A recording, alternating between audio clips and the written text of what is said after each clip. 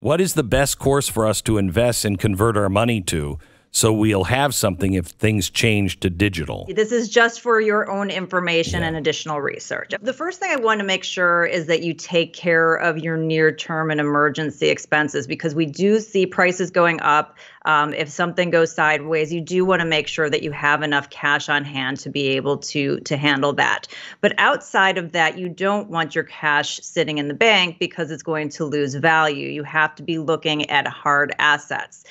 Some of the things to consider is housing. Also, having some exposure to tangible commodities, to gold, to silver, to investments in other commodities. Please stay away from paper stuff.